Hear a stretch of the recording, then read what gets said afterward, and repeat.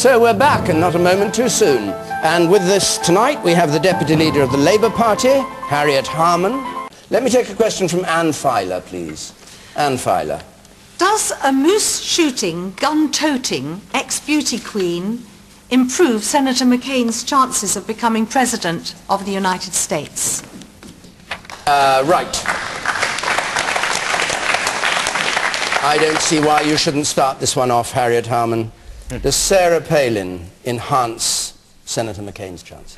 Well, okay, so let me just give you the official government position and then I'll tell you what I think. Okay, the official government position is that governments must not, and it's obviously right, that we shouldn't actually engage in other countries' elections, so we actually shouldn't do that. But commenting on the question of Sarah Palin, I think that, that men in politics underestimate women in politics at their peril. I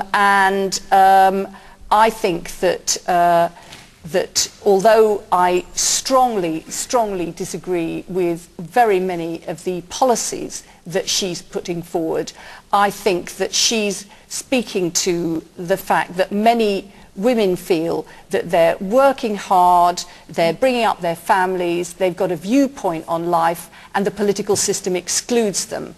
And she has touched that nerve in America.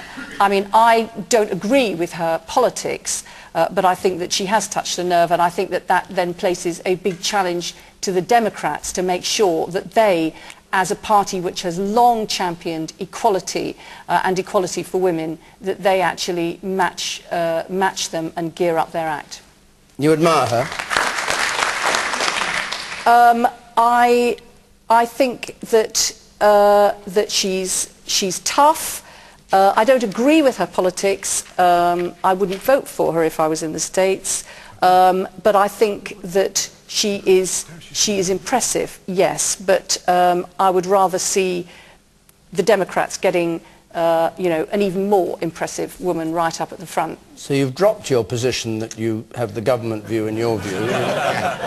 Well, you know, it is, I mean, you know, as I say, officially we don't, but we are the sister party. The Labour Party is the sister party for the Democrats, and their, you know, progressive views are the ones that we are most aligned with. But obviously the government position is that we, you know, we don't get involved. So but you asked me the question, so I answered. And there's another good reason too, because as soon as Gordon Brown said he was going for Obama, the Republicans shot up in the polls. That's rubbish. That is such rubbish. Would Obama-Clinton be your ideal package from the Democrats? Well, you know... You admire of Hillary's? I am a very big admirer of Hillary's, and I'm an admirer of Obama's as well.